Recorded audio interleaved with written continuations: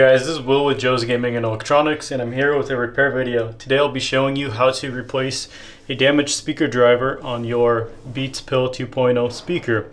Before we begin with the video, just letting you guys know that this repair is serviceable on our website. So this is a mail-in service where you can ship your speaker into us, we repair it, and you ship it back. And we ship it back if you would like us to do it.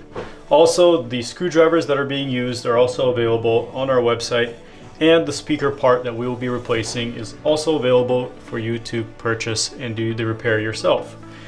To begin, grab the speaker, pull back the rubber cover. Also note that this plug is connected to the main housing, so this rubber seal is not going to be taken off all the way. Just move it to the side and use your Phillips head screwdriver to remove 4 screws that hold the frame together.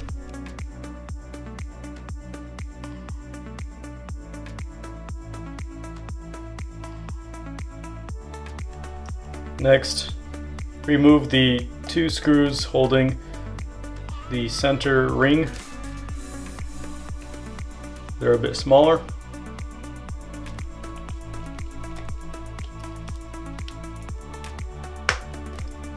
Grab your flathead and pry out this part.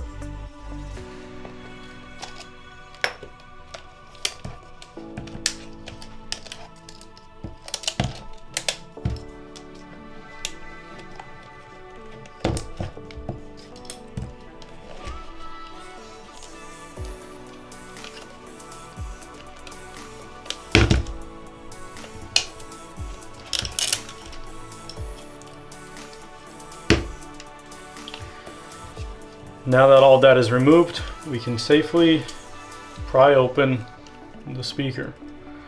I like to use a pry tool similar to this.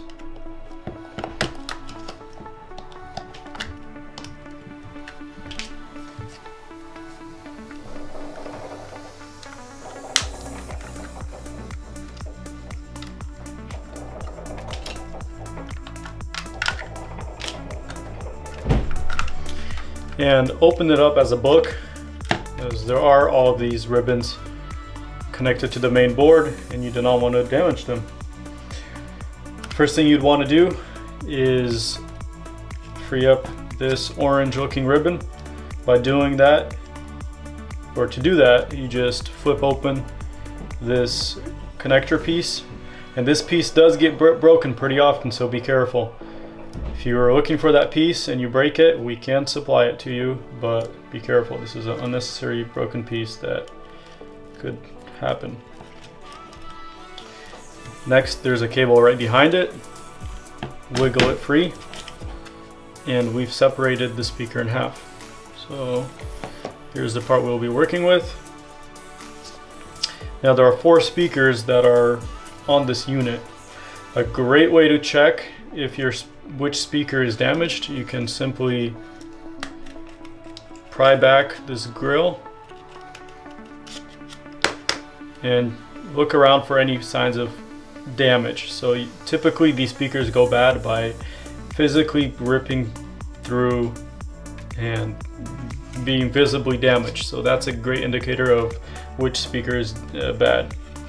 For this video, we'll just do a random speaker as a learning curve. Clip this back in. First, clip in this side. There's a little ridge, and add some force like that.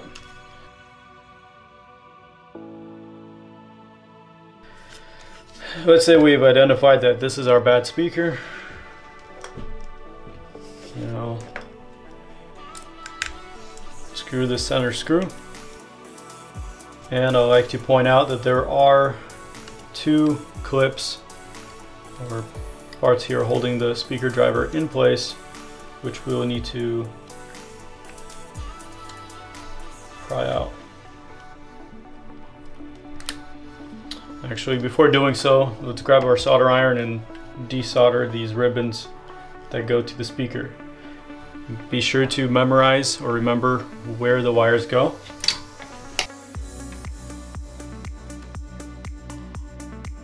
Now we can work on prying the speaker out.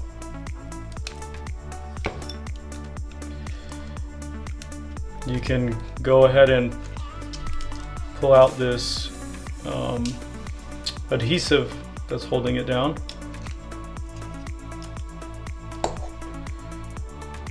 And gently go around and pry the speaker out. Like so. And here's your speaker driver. Now this is how you will receive your speaker driver. So let's go ahead and install the speaker back in and do this whole process in reverse.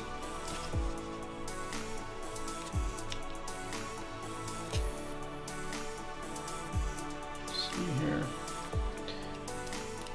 Almost forgot the orientation, so it's important to remember.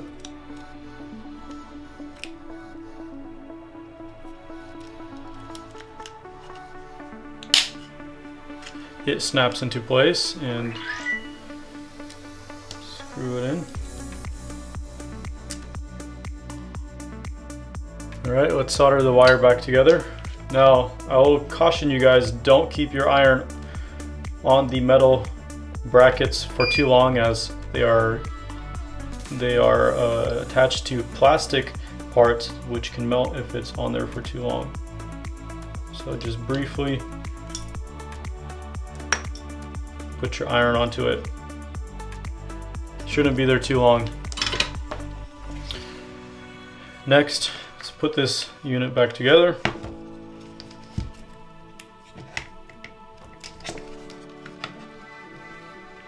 Starting with the ribbon cables and connectors.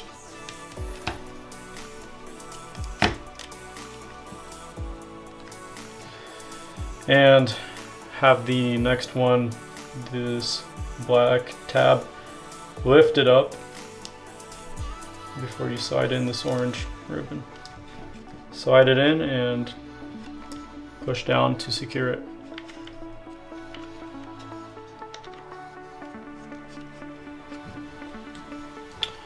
Next, close the speaker up, starting from the base, and the top should just get clamped in like that. And go ahead and put all of these screws back.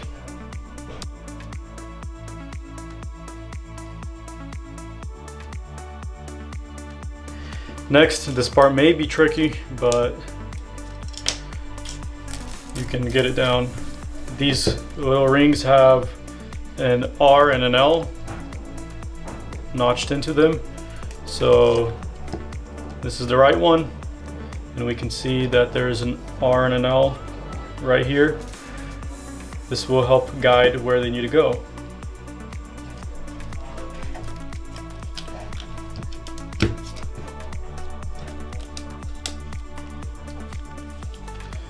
That's that one. Let's get the other one.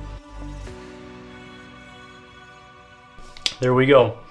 Sometimes these little buttons could come loose, so be sure that they're in place. The volume up and volume down button. Next, let's grab our center ring.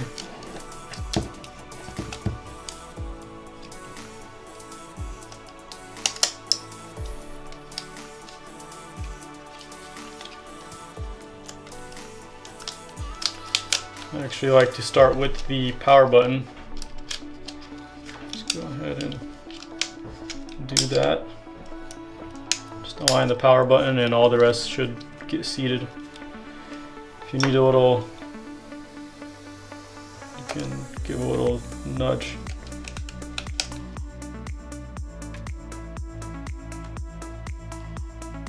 And the last two screws. This rubber base could get sealed back just by pushing it down. They it's held down pretty good. But there you have it, guys. A speaker driver replacement on a Beats Pill 2.0 speaker. Once again, if you're wanting us to do this for you, we can gladly do it. The link should be in the description below, along with the screwdrivers and tools and parts that you're looking for. Thank you for watching, guys. Have a good day.